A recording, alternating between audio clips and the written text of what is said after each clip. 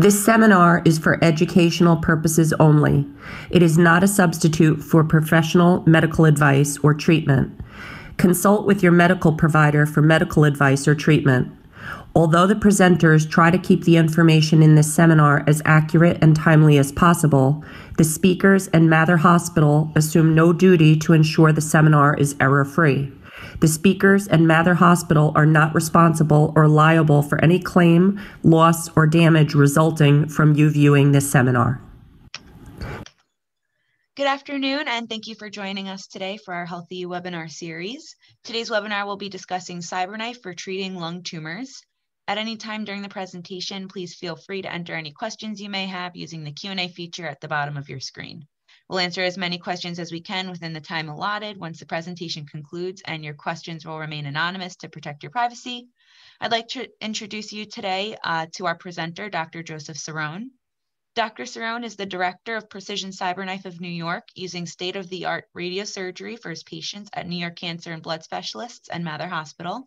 He first became interested in radiation oncology field for the challenge of mastering a single modality to treat patients and for its multidisciplinary approach towards cancer treatment.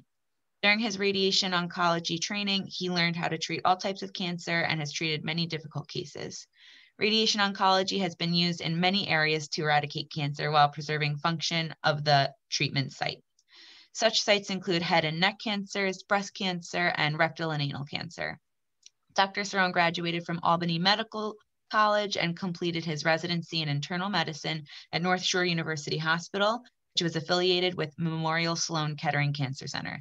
During his training, he spent much of his time at Memorial Sloan Kettering Cancer Center, where he first learned to take care of cancer patients. He later trained at the radiation oncology program at Downstate University Hospital in Brooklyn, and subsequently became an attending physician at Long Island College Hospital in Brooklyn.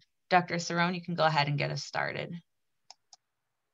Hi, so welcome to this talk. I think I told their coordinators I would present a little bit more about radiation therapy for lung cancer and really an overview about the current state of different treatments for lung cancer. So this is the first slide. Lung cancer had been the most common cancer throughout the world. And over the past 2 to 3 years, it was overtaken by breast cancer.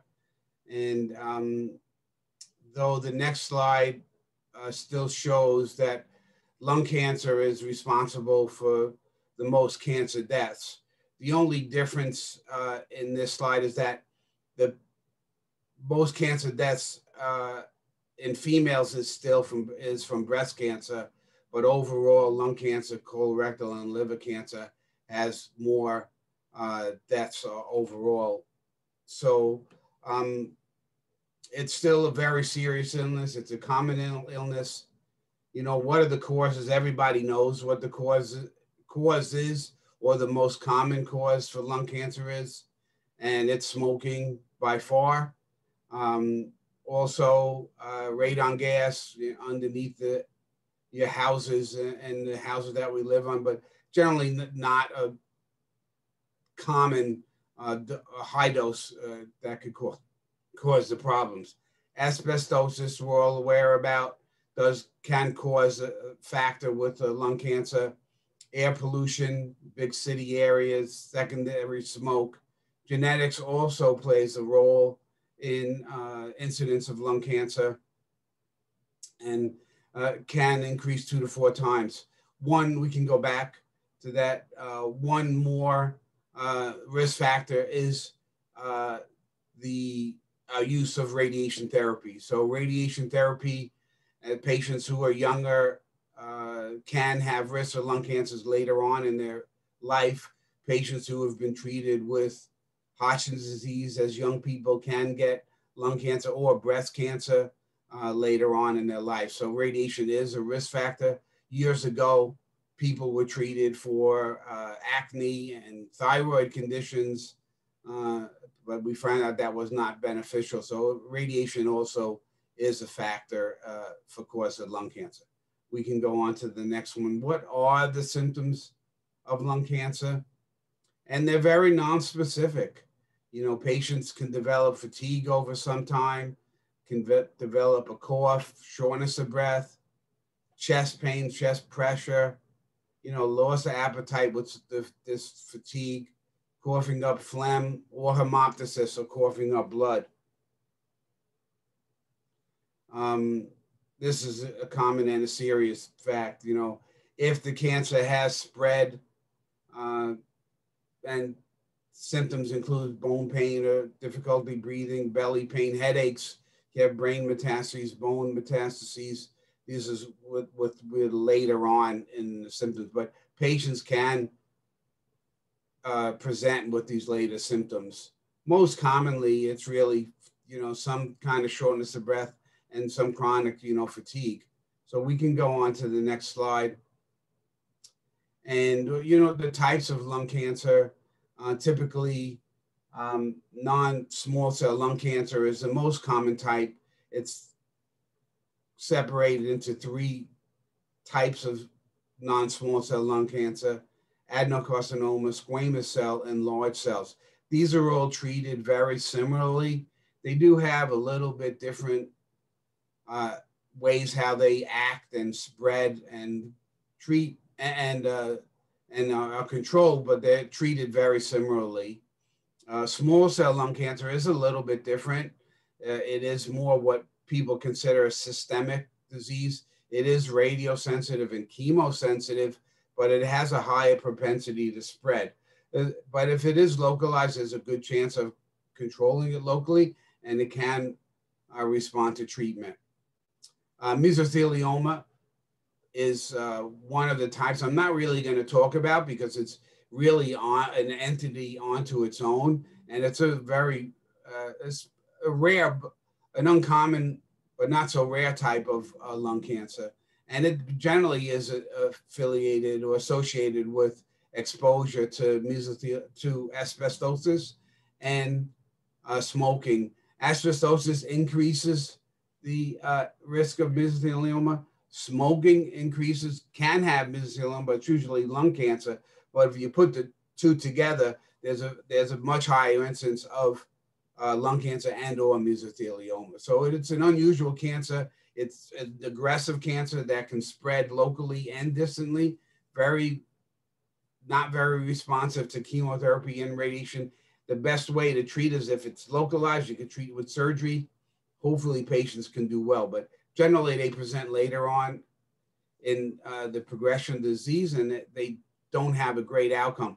But we catch it early, we can do well. So we're going to move on to, this is what we see, what we can see when patient has an early stage disease. And this is asymptomatic. This is, you're not going to have shortness of breath. You're not going to have chest pain, anything like that. This is something that we would find on CAT scan screening evaluation.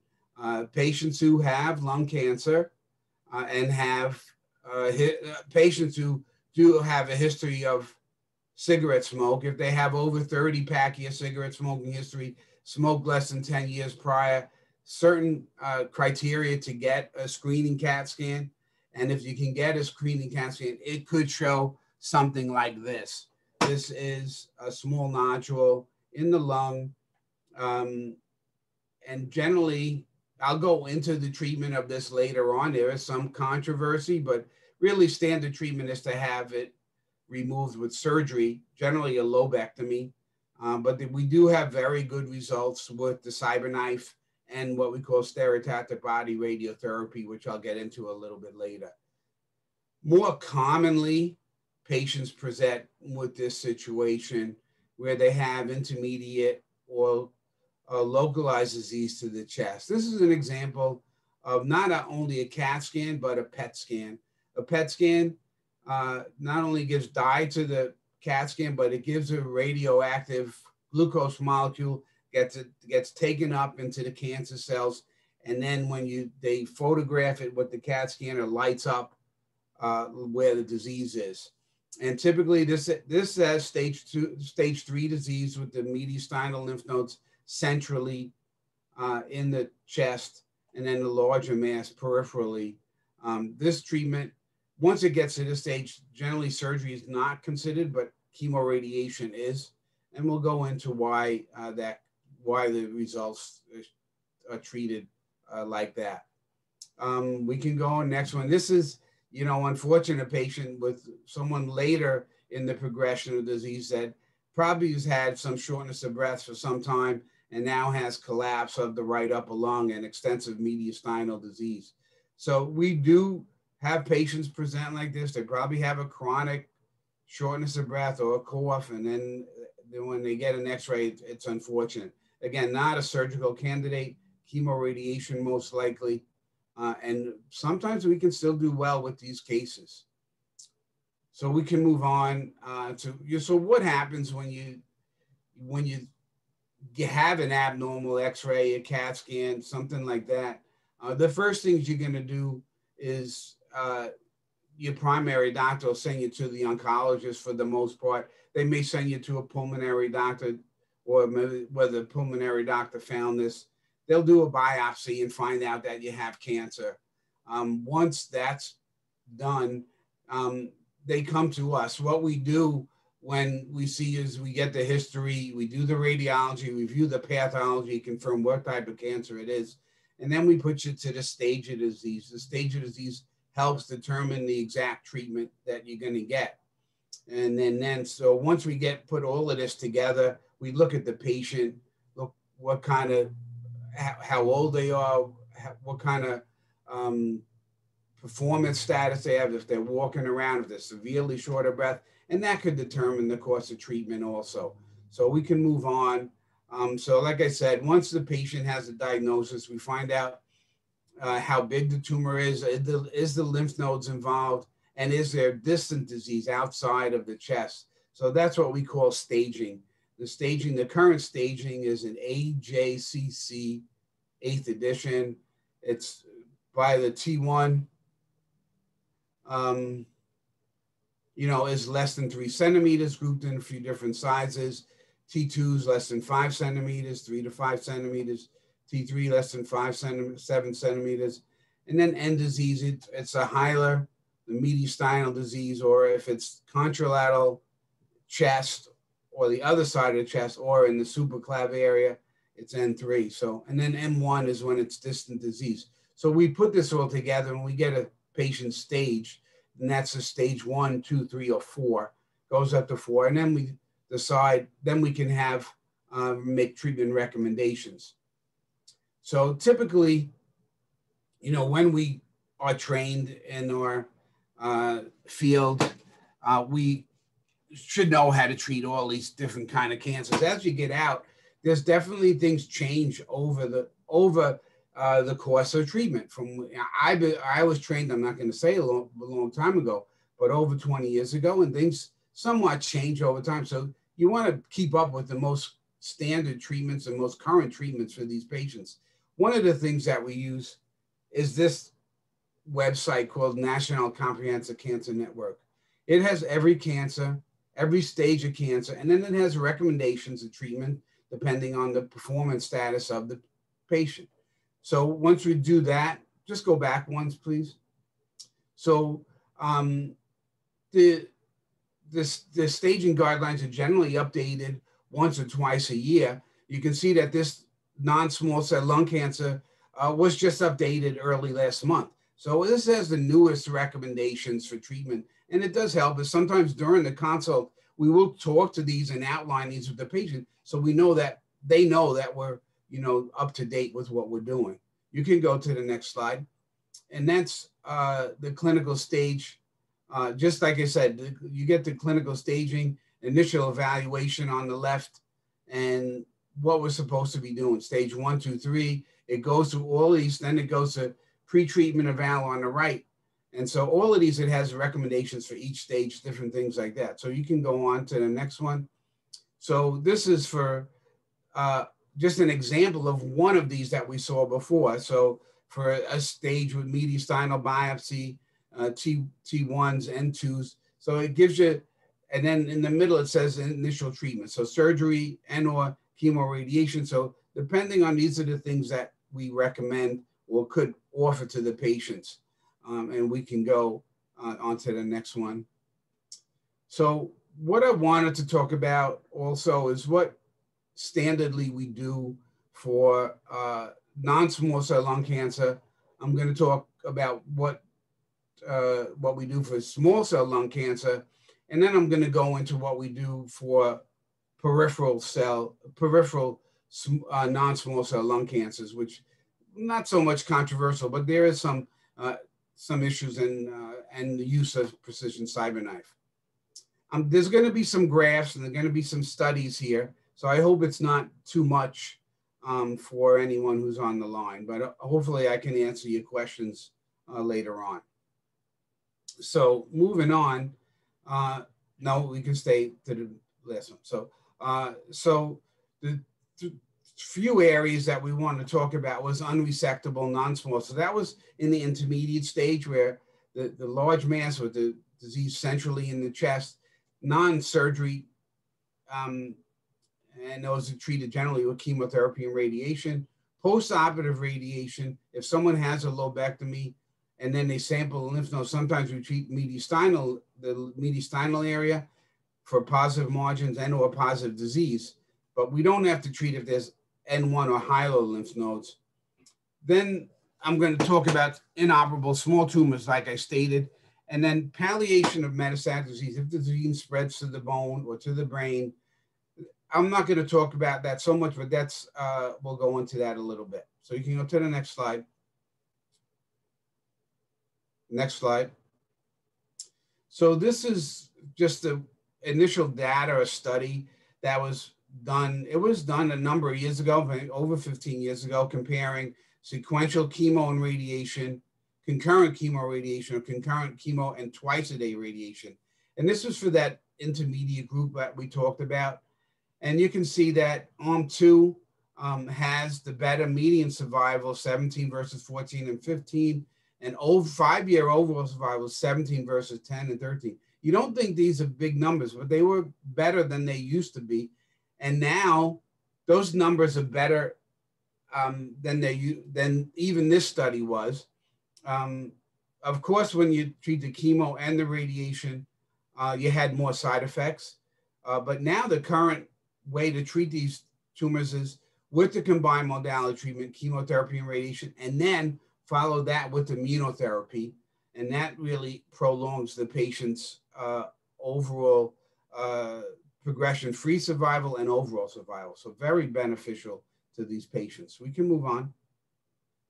And this is what I was mentioned. Years ago, we didn't use immunotherapy, but probably the past 5 years, it's been very important. Immunotherapy, it's a little bit different than chemotherapy. It's agents that are used to promote cancer death by stimulating the patient's immune system. Generally, different side effects from chemotherapy, but are well tolerated. You can have allergic reactions and rashes, but overall tolerated pretty well. The ones that we use in FINSI is used after chemo radiation, and it definitely improves patients' survival. And then if patients have stage 4 disease, then in addition to chemotherapy plus or minus radiation therapy, there are other immunotherapies that can be used. Keytruda and Opdivo, they also can increase the patient's longevity. Of course, you have to have certain markers to get these, but if you do have these markers, it can be very beneficial to the patients. So we can move on. So like I said, the standard therapy for intermediate disease, chemoradiation, is 6 weeks of treatment currently. Sometimes we'll push the dose up to 7 weeks of treatment. It's every day, Monday through Friday, 15 minutes a day. And the postoperative dose is a little bit less, 5,000 for positive lymph nodes, 6,000 for positive margins, but still 5 or 6 weeks of treatment. Generally, and then palliation of metastatic disease, bone or brain disease could be, 2 weeks to 3 weeks of treatment, really to limit disease from growing and causing symptoms. Patients can still do well in a number of these situations. So what are the side effects from the radiation? You can go back. So you can get cough. One of the main cough, fatigue, trouble swallowing. If the lymph nodes are there, you can get trouble swallowing, like I'm having now from talking. But it is some discomfort, and that's the most common thing. We can give patients Miracle mouthwash or Carafate, and it does help with the swallowing, maintaining nutrition during the treatment. A rare side effect is pneumonitis, or irritation to the lung tissue around the area that was treated. And that you can have severe cough, you can have shortness of breath, and it can be debilitating, and you have to treat that with steroids. We see a lot of times we see scarring and irritation from the radiation, but we don't see the pneumonitis symptoms. So it is a rare complication, but we treat that very aggressively and follow patients closely. We can move on. So that was for most of the common cases for locally advanced non-small cell lung cancer. Now we'll move on to small cell lung cancer. And the staging is similar to the non-small cell lung cancer, but traditionally we always thought about small cell as limited stage versus extensive stage. And what's limited? Limited stage is radiation, as a disease confined to one chest area. So you can get radiation to the area, confined to one side of the chest. Extensive stage is any disease outside of a radiation portal. But that's commonly with lymph nodes in the abdomen, bone disease, or brain disease. So limited stage is about 30% at presentation. And those patients are treated with concurrent chemoradiation, very similar to the non-small cell lung cancers, but it's treated with different chemotherapy agents, cisplatin and etoposide. And then sometimes we treat patients with twice-a-day treatment versus once-a-day treatment, and we'll get that in a second. So extensive stage, when disease is outside the radiation portal, chemotherapy is the primary treatment, and radiation is used for consolidation if they have a good response, or for palliation of different symptoms. Commonly, the small cell lung cancer has a very high chance of brain metastases, either at presentation or sometime during the course of treatment.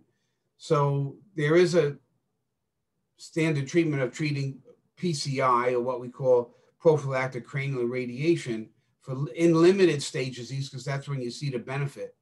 And meta-analysis was done comparing 25 gray and 10 fractions versus no treatment. And the treatment to the brain did decrease the metastases at 3 years from 60% down to, from 30%. And there wasn't, the patients did have a 5.5% overall survival. So it is recommended in limited stage disease to decrease the metastases, even if they don't have brain disease at that time. The study said there was no difference in neurocycle data, no brain damage, no memory. Sometimes we do see that later on, mainly because the patient's been treated with chemo and then they get a small dose of radiation. So it is something that we follow, but it is still beneficial to the patient, still a recommendation. We can move on. So like I mentioned, that sometimes in small cell cancer, we treat the patients with twice-a-day radiation. We call it hyperfractionated treatment. And this was a study performed in 1999, comparing chemotherapy and radiation. And it was once a day. Arm 2 was once a day for 5 weeks versus a twice-a-day protocol for 4 weeks. The same dose was given. And you can see that with the results for local control and overall survival, that the twice-a-day treatment was beneficial to these patients. And we do that. When we were doing the twice-a-day treatment, 3D conformally, it was very difficult. The patients had a lot of esophagitis, swallowing issues, and cough. And it was rare to get them through the course. With the newer way we do it with IMRT, the patients are doing better. So with limited disease, we can consider twice-a-day treatment, and it could be beneficial. I did have a problem with this study in that we don't treat the patients once a day to 45. Generally, it's, to about 6,000. So it is a different protocol, but this twice a day was compared to a 6,000 protocol, and still showed some benefit. So if the patient's motivated and we can do the twice-a-day treatment, we do consider it in limited stage small cell cancer. We can move on. So after we decide on the treatment, what exactly do we do? We do a simulation or planning session. We have a CAT scanner in our office, and the patients get set up in the treatment position with a very quick practice. There's no contrast, no dye, just for the body to be adjusted to in the treatment position. Then we draw out the area where diseases. You can see that on the right. Typically, we take the patient's PET scan. We can put it or fuse it over the CAT scan so we can see exactly what we're going to draw out. And then we treat this area. You can move on. So this is the area where the disease is, and we drew it out, you can see. And then we drew the outline of the area that's going to be treated. This is really an older depiction of how we treated patients. This was 3D conformal technique with blocks drawn, and you can see that the full dose of treatment is given from the front of the body to the back of the body. And this was the only way that we had to do it for the longest time. And after about 5 weeks, we would turn the field off the spinal cord and make a little bit of an angle to go up to the dose that we wanted to do. It worked fine, but it was treating a larger area than necessary. So you can move on. And this is not a great slide, but it does show the IMRT technique that we use, where most of the dose is centered right on the disease where it needs to be treated. You can see there is some scatter around where the dose is, but that's really very minimal disease, scatter, so it doesn't cause any symptoms. But the hot area disease is right where. So it's been very beneficial to the patients to decrease their side effects, maximize the disease to where the disease location is, and minimize side effects. So it really helps the patients. This is the most common way we treat patients. So you can go on. And this is just a diagram to show of the 3 different types. I didn't talk about the proton therapy, but it is a newer type of treatment. It's not available for everyone. We do have a new facility in Manhattan. There is an older facility in New Jersey, but there's none on Long Island right now.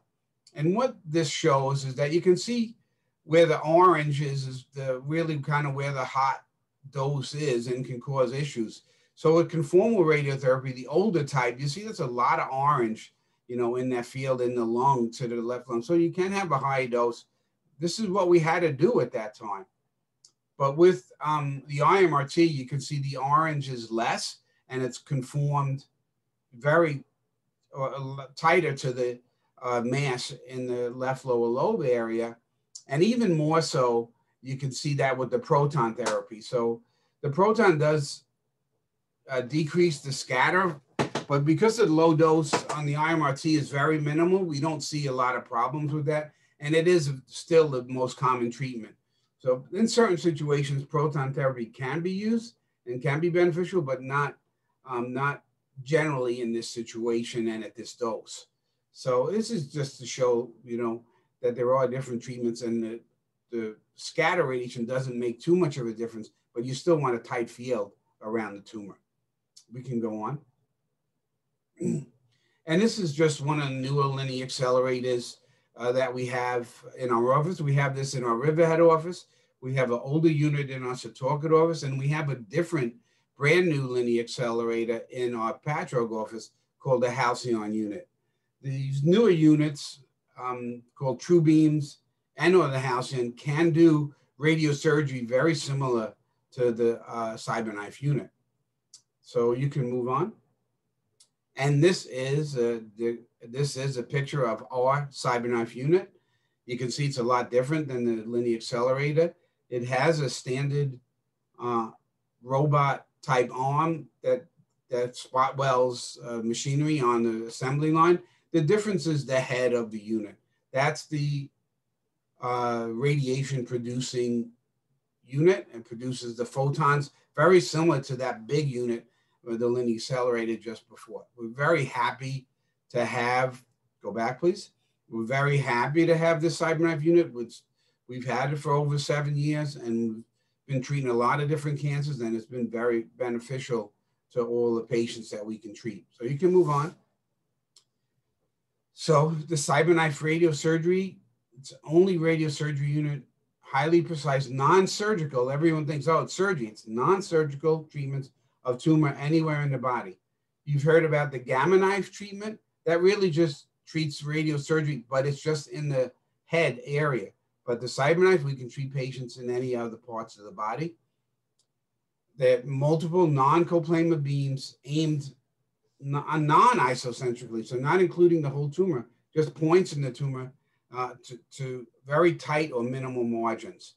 We can treat patients in the brain, in the spine, in the lung, the pancreas, the liver, the prostate, and bony sites throughout. So very beneficial and other, very beneficial to a lot of patients. We can move on. So what I was stating about early stage lung cancer is that it's most commonly seen in patients over 70 years old. Generally, they're long-term smokers, have COPD, and the surgical resection is the standard of care. Most commonly, it's a lobectomy. So it's not just plucking out this small tumor that you see. The control rates are greater than 70%, probably best than 70%, but it is not just plucking out that small tumor that you saw, but it's taking out the lobe, and that gives you the best results. Lesser surgeries, subsegmental lobectomy or wedge resections have higher control rate, higher recurrence rates. But in this group, about 20 or 30% of patients are inoperable. They have severe COPD. They have bad cardiac disease, so they can't have the surgery.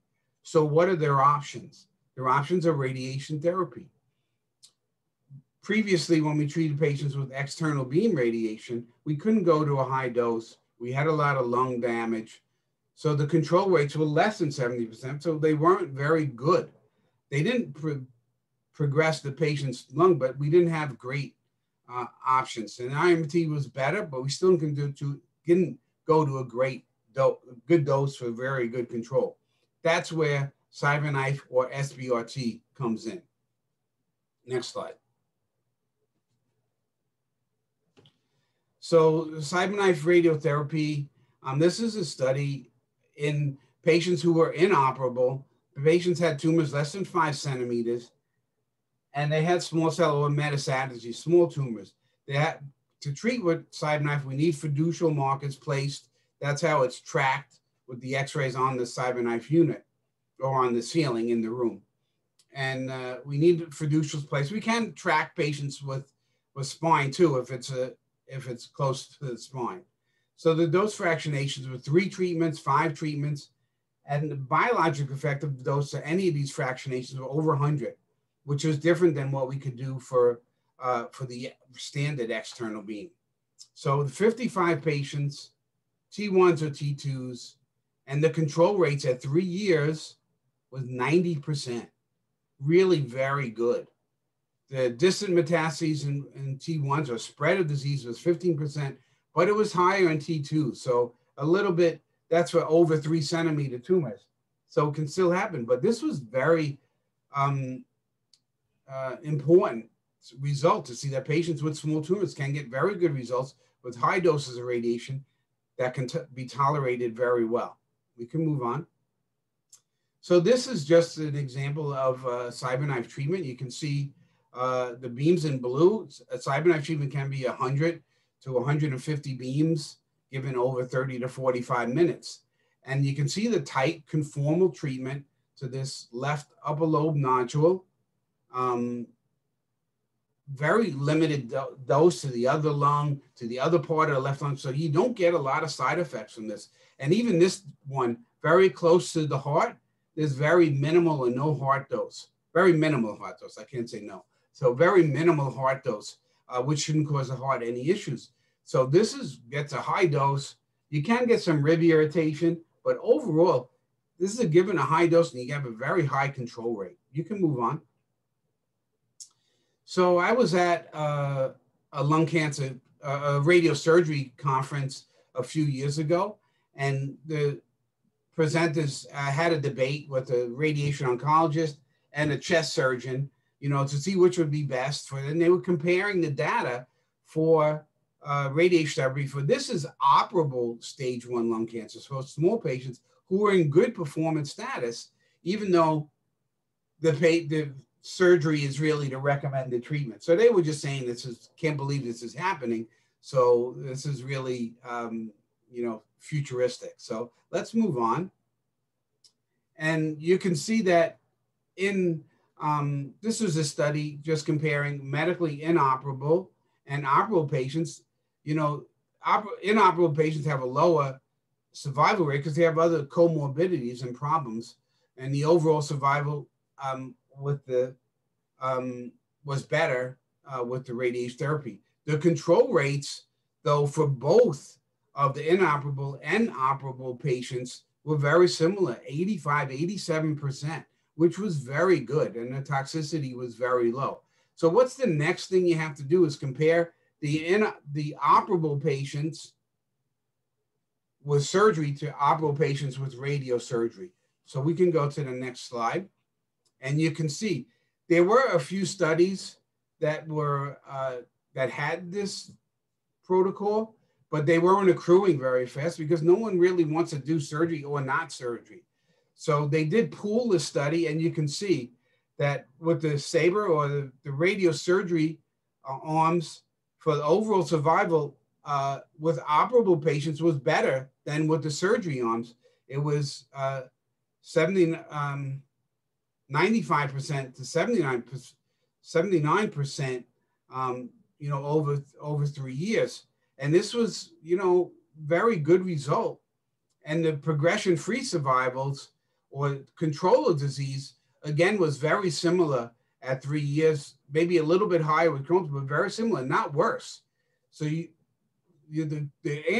question is, why isn't radiation done, in these groups when they can be done very safely, better results than the surgery?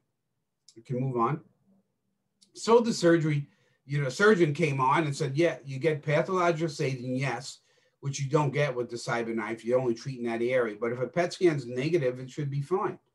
But you get the lymph node evaluation. You get tissue from molecular studies if you need anything. You get good residual radiologic defect where the tumor is out. And long-standing, you have very long control, very long experience with this. Late complications are rare, and the patients just do very well. So that's really the debate. I mean, can we use it in operable patients? The answer is yes, but still the standard of care is surgery and radiation reserved for inoperable patients. So you can move on. So this is just reviewing that. So current standards for inoperable patients is radiosurgery. Current standards for operable patients is lobectomy. But you saw that the radiation data is just as good or better. So we may be using that sooner, but without really having good studies. And there are ongoing studies at this time to see that the CyberKnife can be very useful in this situation. You can move on. So I know I went over a lot of stuff and I talk fast, and I hope I didn't confuse anybody, but maybe if anybody has any questions, you can ask them at this time. Thank you, Dr. Cerrone, for that awesome presentation. Like he said, if anybody has any questions, you could answer them in the Q&A feature at the bottom of your screen. I do see we have one right now. What is the criteria for a lung cancer patient to be treated with proton therapy? There's really none. Sometimes it's insurance. Sometimes insurance for a localized treatment, they won't approve it because it just costs so much. So it can be retreatment to a lung area. De novo cases, you can be treatment if that's the case, but you need insurance. And sometimes insurance are getting very difficult because it's costly. But it can be treated in any of these situations. It's just difficult to get treated. And it's not in everybody's backyard.